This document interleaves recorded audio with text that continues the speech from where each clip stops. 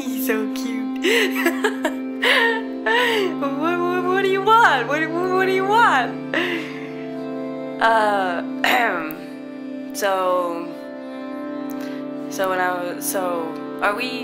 Are we taping? Oh, really? Oh, it's okay. Okay, here we go. Let's see. I was 4 years old. And they tried to test my IQ. They showed me this picture of 3 oranges and a pear. They asked me, which one is different? It does not belong. They taught me different is wrong.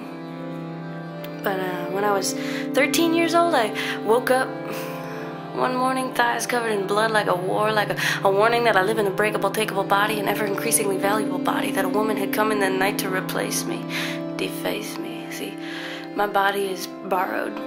I got it on loan for the time in between my mom and some maggots. I don't need anyone to hold me. I can hold my own. I got highways for stretch marks. See where I've grown.